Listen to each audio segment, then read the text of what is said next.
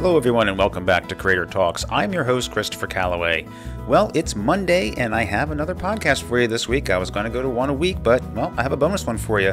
This one's not real long. It's only about 20-25 minutes. And what I want to do is give you an update on a new Kickstarter.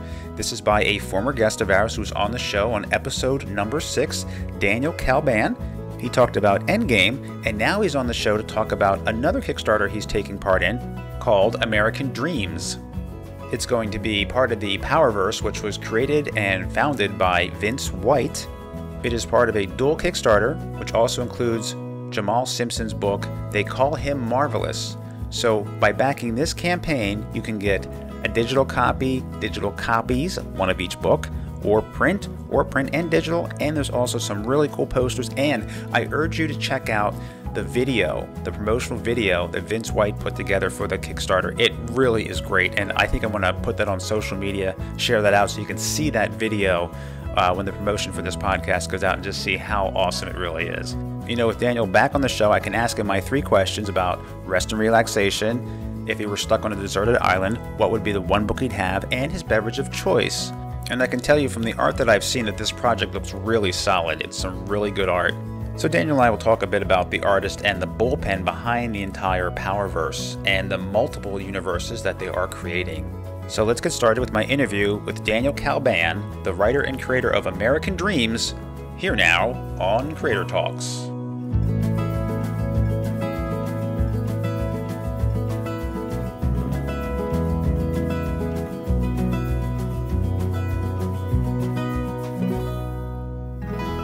Daniel, welcome back to Creator Talks. Thanks for having me. It's been a while. I mean, well, it probably hasn't been that much in terms of time, but you were on episode 6 talking about Endgame, and here you are back with another project. And let me tell you something before we get started about the project. It's American Dreams, and it's a Kickstarter. It's a dual Kickstarter, and I went on the site to check it out. I went on the Kickstarter, and the first thing that hit me right in the face was that awesome video, promo video on the homepage. That is really cool. Did Vince do that for you guys? Vince did that. He's the one who arranged the Kickstarter and everything, and we're really excited to have it. Yeah, I mean, there's a lot of tools out there, and anybody could do this, but he did it, and I like the way he did it with style, because being by day in marketing, I can really appreciate somebody that does something that grabs my attention, does something a little different. So that's pretty cool. Now, with this Kickstarter, it's a dual Kickstarter. There's 2 books that are being kickstarted, both digital and print, or some of the pledges you can pledge for digital or print or other packages, but the 2 that are up are American Dreams and They Call Him Marvelous. Yours is American Dreams, and we're going to go back in time to the early 1900s, and not only are you a big fan of comic books, but you're also a history buff. So you've worked that into the story. So tell me how you decided, I'm going to go with setting this back in the 1900s and basically build a kind of a foundation for the Powerverse. It's really funny. I was listening to the score to the show Ragtime, which is based on the book by Dr. O. And it's this fantastic story about a family who interacts with various historical figures of the time period. Like, something in my head went, ding, superheroes in that time period. Because other things have never been done before. I think the earliest superheroes have really been done in a historical context. It's been, if it's not like a medieval or fantasy piece, it's been, or a steampunk piece, it's been roughly 1930s, 1940s, around the same time comic books were coming out. And I thought it would be really cool just to have all these superheroes and have them interact with various people of the time period.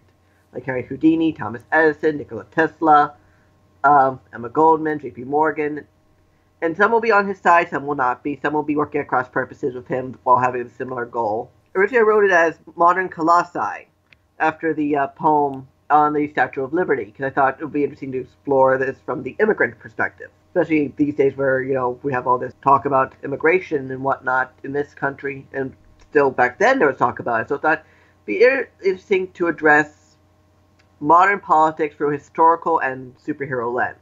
People that aren't familiar with the story, you know, if they like something like Rough Riders, I read that title by Adam Glass. That's an Aftershock book. That also is kind of set in the early 1900s. So that's why this kind of grabbed my attention, because I'm like, well, I like that. I'm pretty sure I'm going to like this. Who's the artist on the book? His name is Dodi Eka. He's an artist out in Indonesia. and it's been really great. He's been sending me these really awesome pages. Like so far, what you guys have seen on the Kickstarter are just 2 of the pages he's done, and there's a great page on page 3, which is this beautiful splash, which I wish I could show you guys, of the Lower East Side of New York at that time period, at dawn, and it's really good. And there's a couple of things about this Powerverse that's being formed through all these different titles.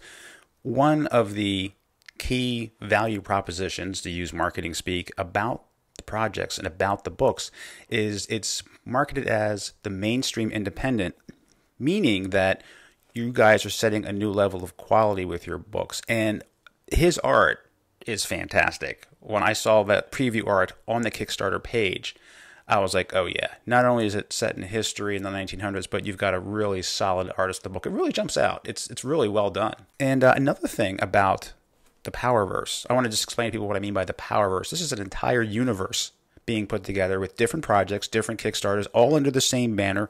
All of these independent creators have come together, and I looked, and you have like 23 creators that are in the bullpen that Vince has brought all you guys together, guys and gals. It's fantastic. Yeah, it's really nuts because we have our chat window to discuss various ideas, show off projects, and I could go to sleep, and then next morning I have to scroll through 50 messages to catch up. It's like we'll be showing art and ideas and trying to support each other's Kickstarters and just shooting the breeze or telling what cool things we're coming up with. We also will pop up ideas, and someone might say, "Oh, and I know this artist who might be great for it," or someone come up with another idea, and I was like, "Oh yeah, cool, let's see this happen." Yeah, I would think you guys would get a lot of synergy just kind of bouncing ideas off of each other like that. It's almost like writers sitting in a room pitching ideas and coming up with a script or for a movie or a TV show. Now, Vince is kind of the founder of all of this. He is the founder of all this. And how did he kick this off and get all you guys together? Oh, well, in my case, it was Andrew, my writer on Endgame, who got in touch with him. And I came along for the ride because we were working on Endgame. But I wanted something to do in the meanwhile as well. And I was looking through my old scripts in my documents and on my DeviantArt. I came upon what is now American Dreams was then called my class. I was like, guys, I have this script. I don't know if it's what you guys have in mind, but I think it would be a cool Powerverse title, especially given what the wave is and how it connects to the various titles. And I posted it in the group, and they're like, oh yeah, this is great. And is this title going to be a foundation of the universe since it's set back in the 1900s? Do I understand that correctly? Or it's the foundation of a universe within the universe. Powerverse has all these dimensions that interact with each other. Yeah, I wanted to ask you about that. It's called there's like a map. You can see it on the Kickstarter page. There's the Powerverse dimension map, and it says dime 1 through 10. You'll see 10 different platforms or 10 different universes. How are they all distinctly different, all those universes? Are each of the heroes in their own universe? Oh, yeah, each universe is a different title or family of titles, or different titles that connect to each other. They'll connect through various ways, either crossovers or portals, and they all combine with each other in those manners. But the beauty of this is, you can cross over if you want to cross over, you don't have to cross over if you don't, but everything's connected. Yeah, no, that makes a lot of sense. That way, you're not forced to try to coordinate all these different titles and their universes. That can be a lot of work, and it takes a lot of planning. But you can do it if you want. But since you have the 10 distinct universes, you can kind of contain things within the universes. And on the Kickstarter site, people can also see there is a plan mapped out for publishing the book. Like from July through December, everything's laid out. Great to see a master plan there that's all been put together. You guys just aren't winging it. There's a lot of work's gone into this, and it shows. Tell me about the other book that's also in this dual Kickstarter. So it's 2 books, yours, and there's also one by Jamaal Simposon. They call him Marvelous. It's about a cop who gets empowered by a freak accident, and he ends up being kind of like the secret weapon of the New Francisco police. And it's kind of like a bit of an homage to the 70s, 80s blaxploitation genre, while being modern and up to date. And it's fun, it's funny, it's action packed. Now, is that going to be in a separate universe from your universe? It's part of a separate universe, yes. It's part of Dime 1, I believe. Well, I'm on Dime 9. Okay, all right. So you have, I guess, about 23 days, roughly, by the time this podcast comes out, to go for the campaign. And your goal is $4,200 to get the books published. They'll be both available as PDF, if people want to pledge at that level, for one or for two, or in print, or both. And then also you guys have some really cool posters as incentives as well as rewards for the backers. One is the poster advertising all the various characters in the Powerverse, which range from Liberty from American Dreams to Marvelous from I Call Him Marvelous to a couple of our endgame characters to Willpower to Codename Redacted to the United Nationalists and so many, many others. And then there's the American Dreams poster by Ace Continuando and a couple of our other members on the bullpen, whose names I'm blanking on, sorry guys, who inked it and colored it as well, if you want a poster that kind of celebrates the idea of what I'm going for. And it gives you an idea of the time period we're in, because, Statue of Liberty in the American Dreams poster is still copperish. It's not turned green yet. And it's a different skyline than what we have today. Now, you're working on Endgame, and you're working on this book. How are you able to balance the two books? What kind of schedule are you working on to work on the one and then work on the other? Well, with American Dreams, it's right now it's kind of spaced out, so I don't have to be as much in a rush as yet. I do have an idea of how I'm going to go forward with various things. I've already written issue 2. Issue 2 is written, and I've pretty much planned out how issue 3 is going to be. Endgame, we're currently revising somewhat for the future issue, so that's going to take some time for rewriting. But Endgame as a whole, the original script, it's done. We're just going to go back and do some revision of it before we continue on. Now, if all goes well, and this campaign for American Dreams and They Call Him Marvelous gets funded, are there plans down the road, if all this goes well, to have distribution of the comics through other outlets besides crowdfunding?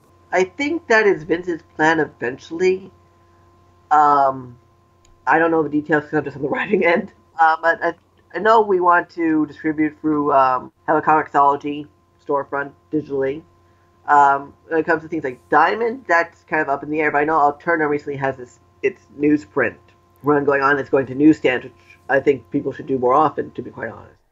That news broke fairly recently that they were doing that newsstand distribution.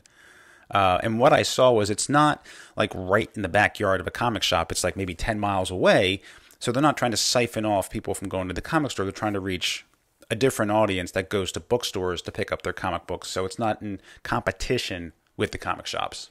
So those other distribution channels are important. I mean, it's nice to have one place, Diamond, to get everything, but sometimes it's hard to get your books, if you're the creators, into Diamond's catalog and be listed, because it's already a really thick catalog that takes me an hour to go through just looking at the comics that are coming out, let alone the other merchandise. I don't even get to that part of the book, because if I did, I'd probably be broke, and where would I put all that stuff?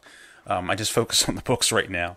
I kind of do miss the day, though, of me being able to go to the bodega across the street from my house and just pick up a comic, though. Yeah, I used to like to go to the bookstores and pick up comics, the drugstores and pick up comics. The comic shops are great, though, because we're all of the same mind in there. We're all big fans of comics. Convenience stores and the drugstores, all walks of life, were going in there, but yeah, that's where we are now. You have a few other projects that you're working on that you, at least one that maybe you could share with us if you'd like. The artist announced it on his Twitter the other day. It's called Sword of Power. It's going to be our take on Arthurian legend. It's going to start off 3 years into the reign of King Arthur. It's going to be a young King Arthur. It's going to be a young Guinevere. It's going to be Merlin still around. So he's got a few new characters, Arthurian classics. I actually wrote yesterday the start of issue 2 for that, and it's actually a really great scene with just, because everyone usually combines Morgana or Morgas with Morgan Le Fay, but in the original Arthur myths, they're sisters. They're both half-sisters of Arthur. So I recently wrote a scene where they just get to gloat and be evil and nasty and kind of reveal their big plan to the reader. I brought in some history, again, to this legend, and because England was often subject to Viking raids back in the Dark Ages, I thought, what if the big conflict for Arc 1 will be this looming Viking invasion? There's going to be, sword fights, there's going to be magic, there's going to be some comedy, and there's going to be a lot of medieval fun. What got you into history to start with? Well, like all Jewish boys, I have to blame my mother. She got me a book when I was 6 or so about King Tut's tomb. And at the time we were living down the street from the Brooklyn Museum of Art with their fantastic Egyptian collection. So that kind of really got me into archaeology and into that to history. For me now, it's like a 10-minute train ride and another 10 minutes walking. But back then, it was like literally I lived right down the block from the Brooklyn Museum. So that kind of, other side of the street. Yeah, history, I think it's always a good source material for stories because it's a great idea for settings. It's a great idea for stories. Good idea for conflict. Because boy, is history full of conflict. It's just an amazing, resource. But on the other hand, you can look at comics, be inspired by stuff from the past. And I'm also working on a kind of a 90s action-y idea as well that I'm working on called Codename Lazarus, which is having art by an Egyptian artist by the name of Hani Kitab, I believe. We're still in the preliminary stages. I've already read issue 1 for that. Well, even though it's the 90s, now it is history. It doesn't seem like it. It's 90s style, just set in the present. Yeah. 5 years. I'm just kidding. I'm just kidding, because now it is history. I go, the 90s, that wasn't that long ago. Oh, wait, it was a while ago. Not even long ago. I was only, in preschool, elementary school back then. Oh, my God. Exactly. Time flies. I hear you're going to be heading out today for this Spider-Man event. Yeah, there's an event being held by Midtown Comics down in their downtown location with Dan Slott and Adam Kubert, and they're doing signings and prizes at the Midtown Comics downtown location on Gold Street in Fulton, which might not mean anything to people outside of New York, but basically it's a financial district, heart of the old city. We still have cobblestone streets, part of Manhattan. It's actually really funny because the other day I was invited to the screening for the new season of Preacher for their season premiere. And I ended up going to South Street Seaport, I think, for the first time since I was a baby. And there's still cobblestone streets. I'm like, wait, I don't think I've been here or haven't been here in ages. Because you don't realize how big New York is that you can be in a place and not return to it for nearly 20 years because you're going to so many other places in the city. I mean, I barely explored Queens and Staten Island so far in my life. It's going to be, they usually have their big events in Midtown Comics at their downtown branch because there's a nice old alleyway people can line up in. Well, I hope all that works out and you have a good time at Midtown. I don't think I've ever been in Midtown Comics. I've been to New York, and I know I've walked past it and I've seen it, but it's one of the largest comic shops in the country. Yeah, I have my pull list actually at their Times Square location. I pick it up every Wednesday morning before heading to work. This way I kill two birds with one stone, because this way I go to Times Square, get off, pick up my comics, and then I walk, downtown to my office, which isn't that far from Times Square. Hey, I have a few questions for you I ask all my guests, and the last time you were on the show, I wasn't asking these questions yet, so I want to ask them of you. Now, they're fairly easy, most of them. The first one is simple. What do you like to do for rest and relaxation? Video games, and reading. But lately I've been doing my favorite video game of choice, Final Fantasy XIV, the big MMO they've been doing, which has had their expansion release, so I've been doing that. And when you're reading, are they comics? What are you enjoying? A lot of it's comics, but I've been reading some nonfiction lately. I just finished The Untold History of Marvel just recently. Oh, that's a great book. I read that too. Yeah, I just finished it the other day. It's really fascinating. Also, really helpful. I won't go into details because I don't want to look bad to Marvel. But yeah, it's a fascinating look at the history of Marvel at the bullpen. It also speaks very lovingly of the late Stanley's late secretary, the woman who passed away. Oh, Flo Steinberg. She is interviewed in the book, and she's really a great resource to interview for the book. I always had this image of the Marvel bullpen of the 60s, and reading the book, it kind of took the shine off the apple because I saw all of the difficulties and politics and business side of it. And even during the 70s where Marvel was kind of struggling, although that's one of my favorite periods of Marvel books. I really enjoyed those because there was so much variety and they were trying to throw everything at the wall to see what would stick. That's what made it so much fun for me because there were all kinds of titles coming out and some very short-lived, but it was still really cool to see all that stuff coming out. But yeah, that's a great book. Yeah, it's also really interesting to see what was the motivations behind why they published what they did, or what was inter-office politics behind the scenes, especially when it came to the various owners after the Goodmans left. The word Byzantine barely begins to describe that. My other question, this one's a little more difficult. If you were stuck on a deserted island and you only had one book to read, and since you just finished The Untold History of Marvel Comics, what would that book be? Ooh. Yes, it's like one of the hardest questions.